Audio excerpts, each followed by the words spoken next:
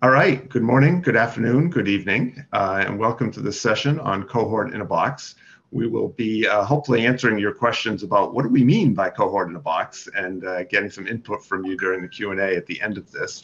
Very quick introduction, I'm David Glazer. I work at Verily as the CTO for the Terra platform, and I work on the All of Us Data and Research Center as a PI there. And Shimon? Hi, everyone. I'm Shimon Rura. I'm a product manager at Verily, and I work with David on the Terra team, as well as on the researcher workbench for the All of Us research program. Next slide, please. So what we want to do today is talk about this concept that has come up in talking with some of you and a bunch of other people around IHCC around, is it possible to share the expertise and knowledge that some cohort programs have built, the return on the investment that some of the programs have built to help other cohort programs streamline their path to cohort success. Next slide.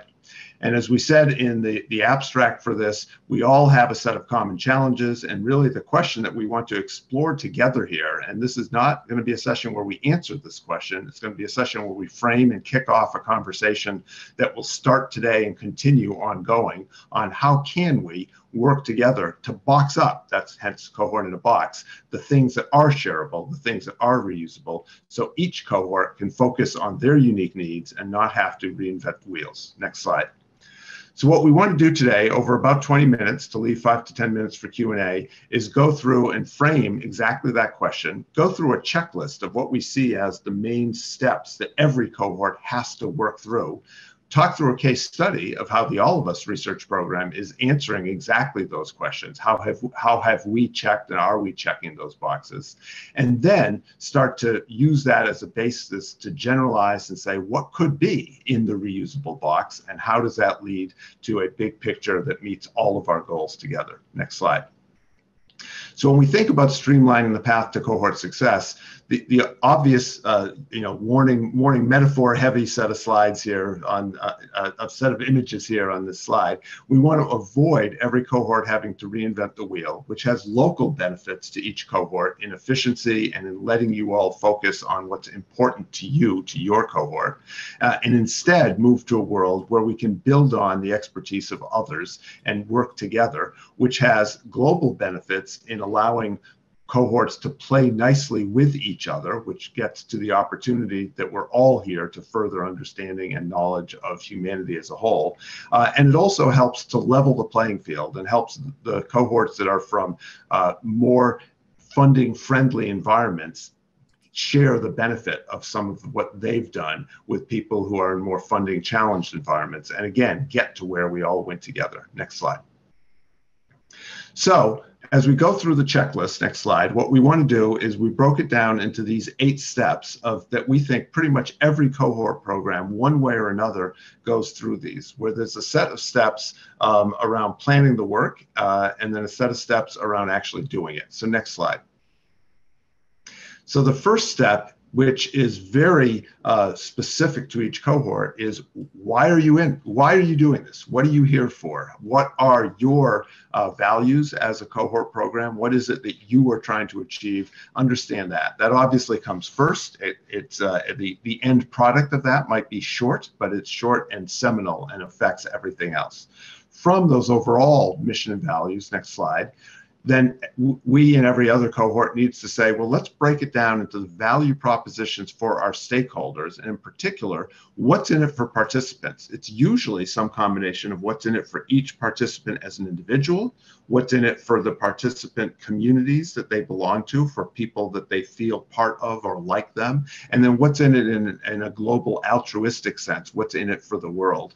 And those are the areas that you usually choose from participant-facing value, but also researcher-facing value. What questions are you trying to help what researchers answer, and what data do you need to do that? Once you've defined those why questions, next slide, we can get into the policy questions. And those, again, typically break down into a set of participant-facing policies around participants agreeing to, consenting to appropriate use of their data so that everyone is clear on, as data is collected, what it's for, and researchers agreeing to the converse and matching set of policies around what they may do with the data. And that include putting in guidelines for working with the data both within your cohort and in the global context across cohorts. Next slide. Given the policies and goals, you now can get into the nuts and bolts of defining a data roadmap. What kind of data are you collecting? How are you going to collect it? For tissue that you're collecting, what assays are you going to run? What mix of one-time collection versus ongoing longitudinal data are you going for? That roadmap then becomes the chart for the actual next steps. So next slide. Now that we've laid out what we want to do, we get into the actual execution. You recruit participants using some mix of direct outreach and working with partnerships.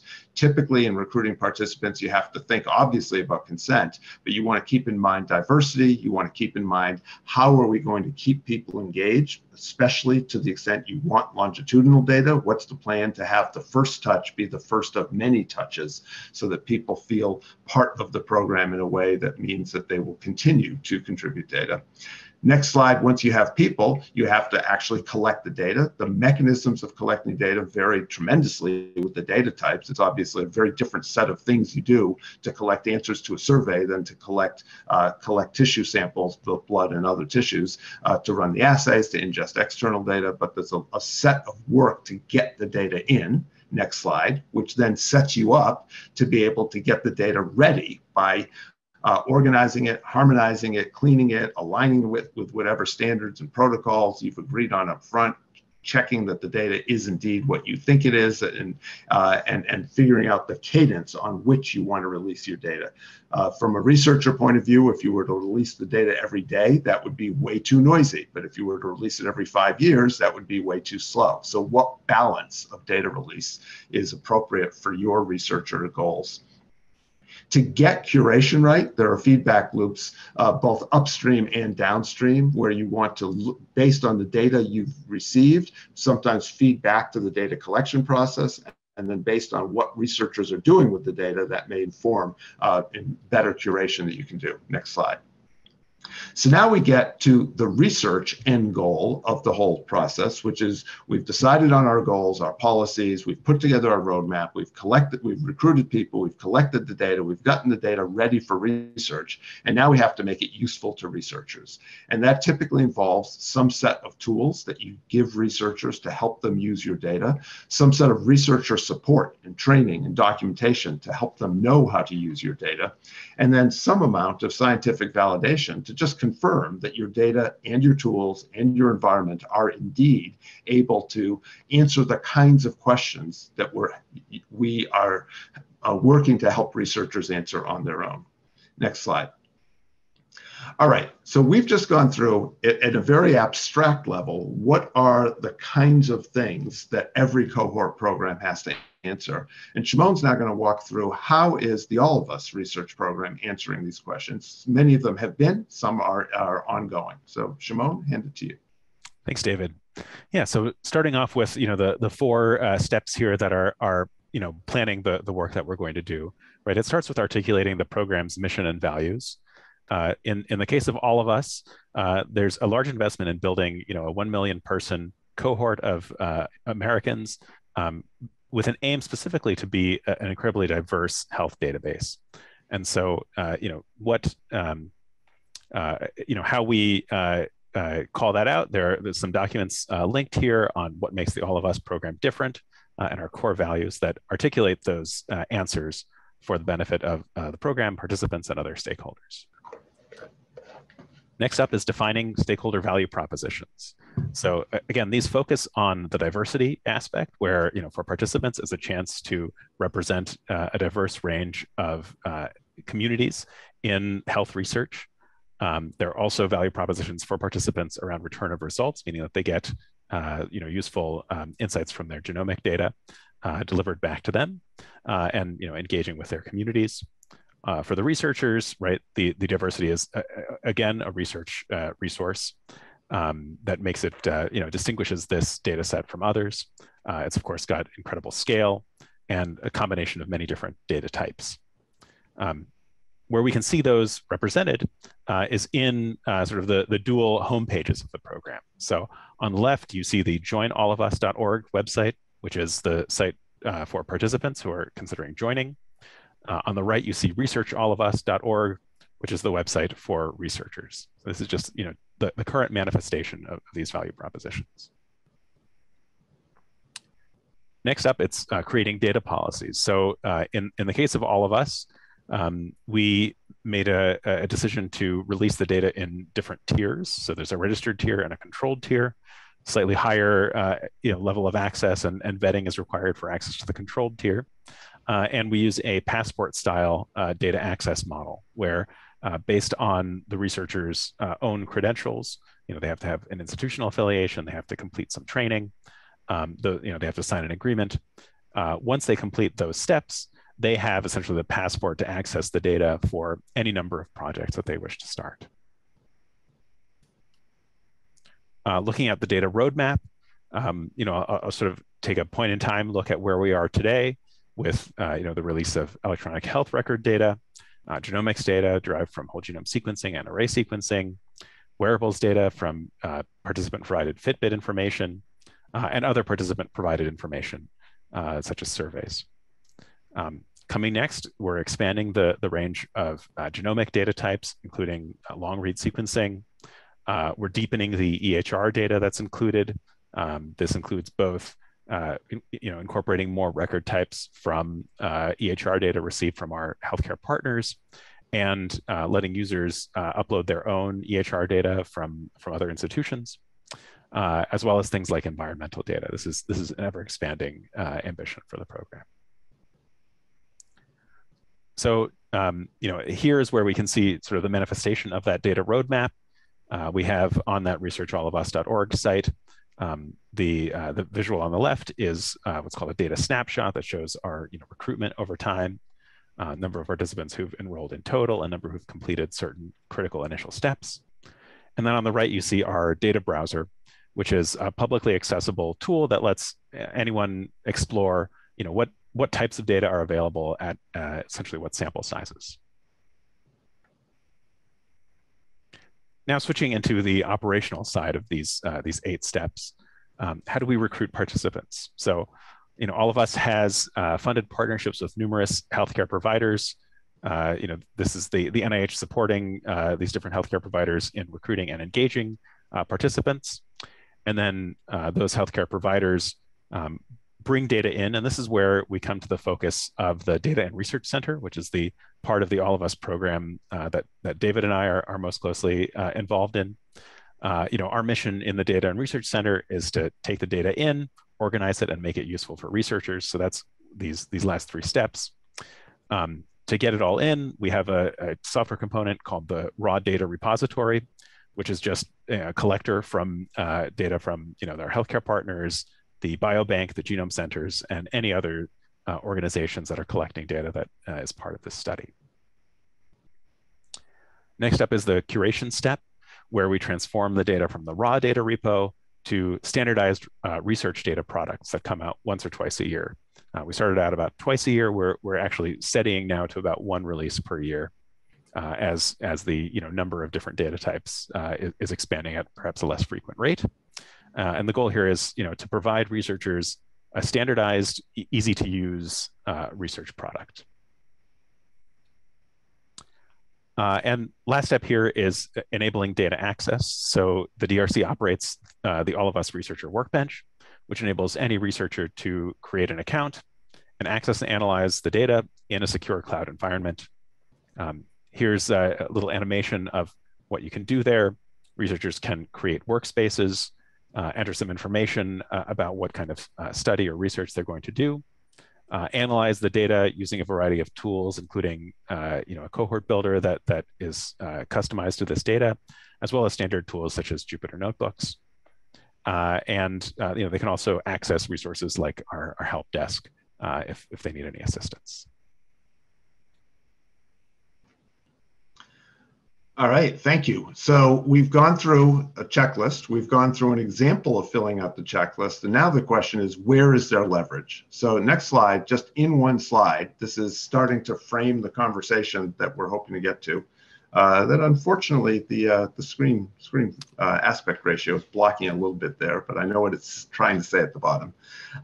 Shimon, maybe go out of full screen for a second and see if that helps. Go back. Yeah, just Let me see. try that. Yeah. Is that okay? Yeah, that's fine. We'll do that for this slide, and then we'll present again when we move on. So when we thought about these 8 steps and thought about, hey, where is there potential for maximal reuse versus where is there potential, and these are the rows marked below, for sharing knowledge and best practices, talking to peers is obviously always helpful, but you're going to end up as your cohort doing your own work on many of these steps. So for example, for articulating your mission and values, defining the value propositions for your stakeholders, those are very cohort specific. For the mechanics of recruiting people in your environment, in your communities, for your goals, and actually collecting data from them, that also is very cohort specific. Lots of opportunity in that this whole summit is an example of that, to talk to and share best practices and understandings, but the work is cohort by cohort. We think around curation, there starts to be an opportunity to reuse actual code and other technical artifacts around what are pipelines that one cohort has used to take raw data in this format and put it into another format. For genomic data, what are the transformations from reads into variants and annotated variants? For EHR data, what is the formatting and aligning that's being used? So we think there are opportunities to share there. We think the biggest opportunities, and we think most of the value from a box that allows you to, quote unquote, just add participants and end up with a high value cohort program, come in the 3 rows marked as high here. So first, around data policies, there's a whole session later today, a policy starter pack session that goes specifically into, are there reusable actual policy artifacts that can have been developed once and used by many cohorts, or used mostly intact at least? And we think there's a lot of opportunity there. Around the data roadmap, the specifics of what data are we going to collect, what protocols are we using to run assays, what questions are we asking in surveys, how are we doing this in a way where we can normalize across populations? We think there's a lot of opportunity to share there. And then finally, on the last step that Shimon was talking about with the researcher workbench, we think that as a set of software artifacts, there's a lot of opportunity to take a researcher workbench that was built for one environment and use it across many environments so that all researchers get the benefits of ongoing enhancement.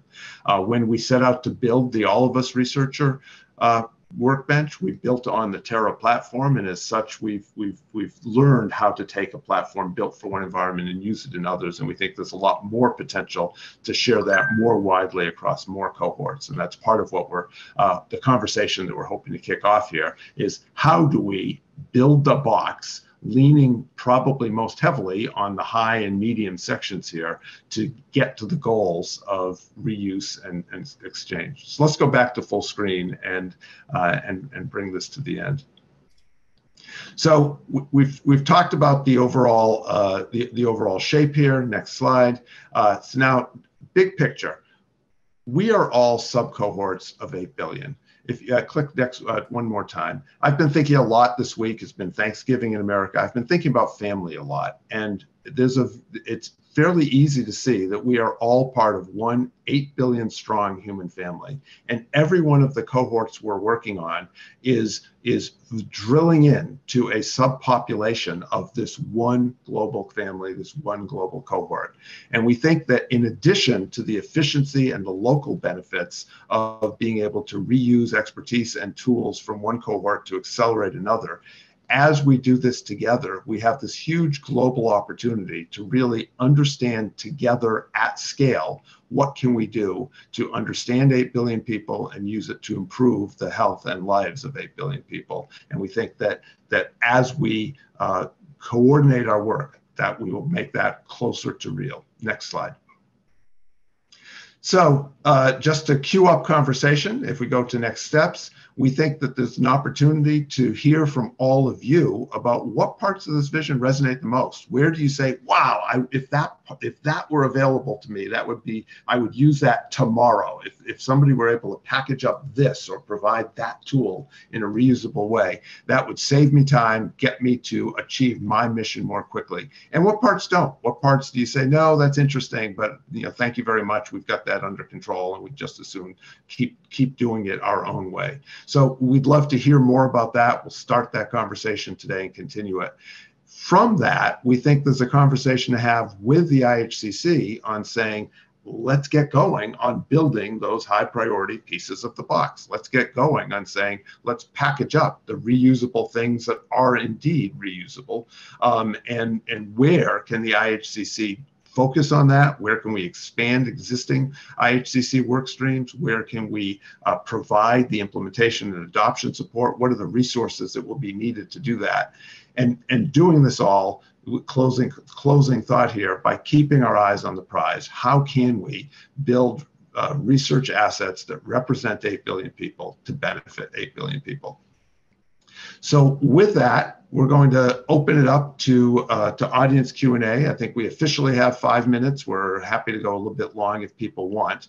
And I think we'll start with Jeff. Thank you for kicking things off. We'll start. I think it's easiest if I just read Jeff's question out loud. So I'll do that, and then Shimon and I can answer it.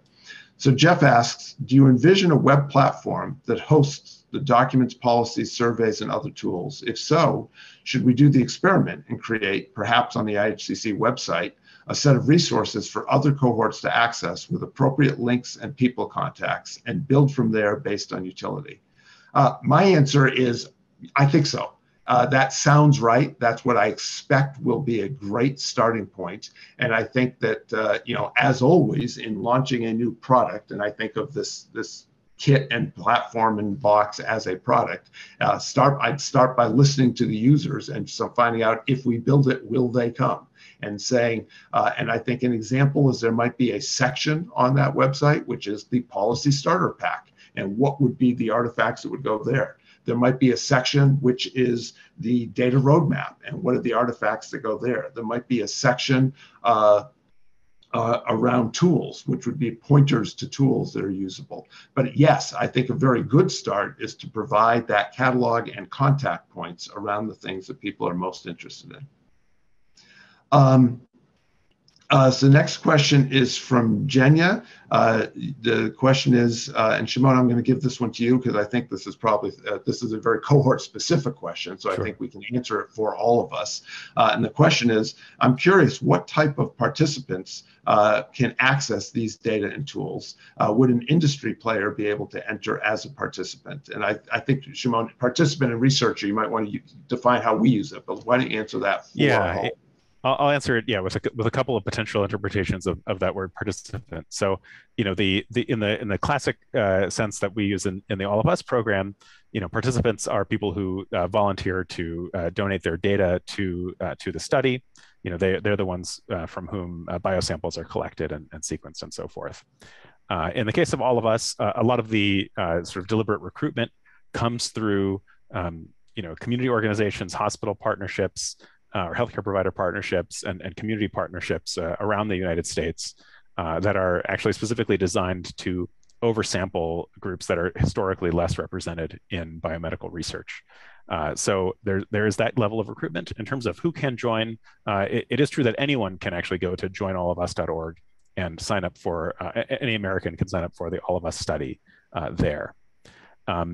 There's no exclusion on industry involvement as a participant in that level. I think there's also the question of, okay, can an industry representative access the All of Us data set as a researcher?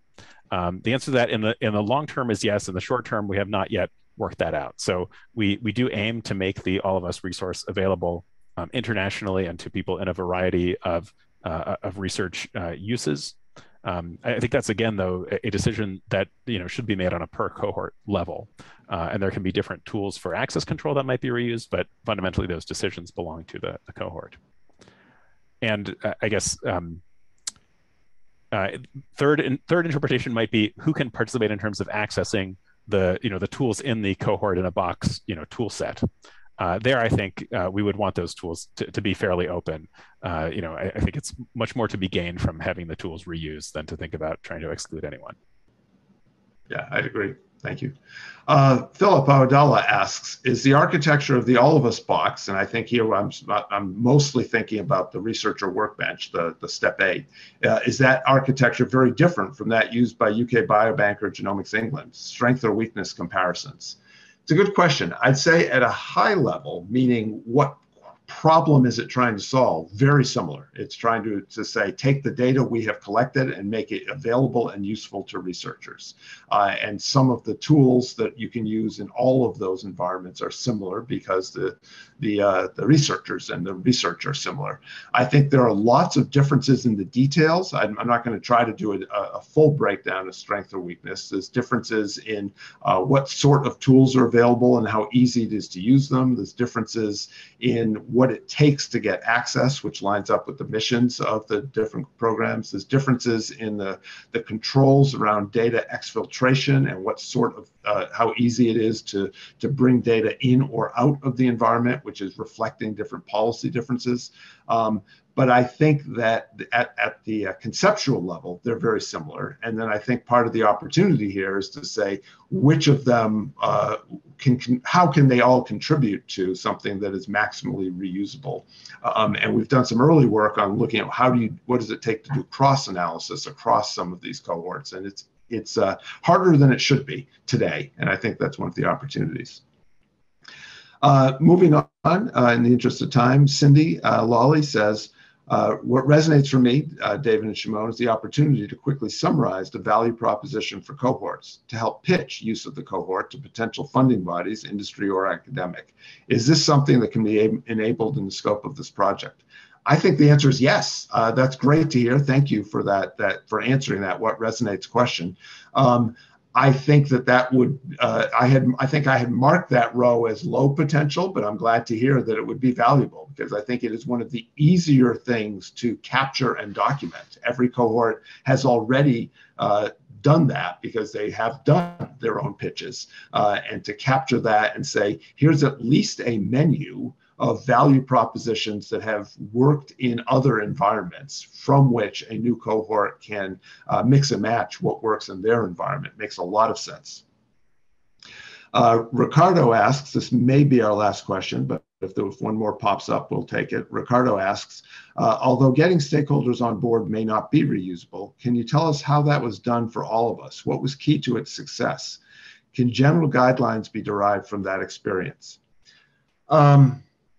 I don't know how general. Let me answer the specific question and say that this came out of originally the NIH exploring the idea of precision medicine and the NIH saying, how can we as a national body whose mission and mandate is to advance health, how can we and what should we be doing as an institution around precision medicine?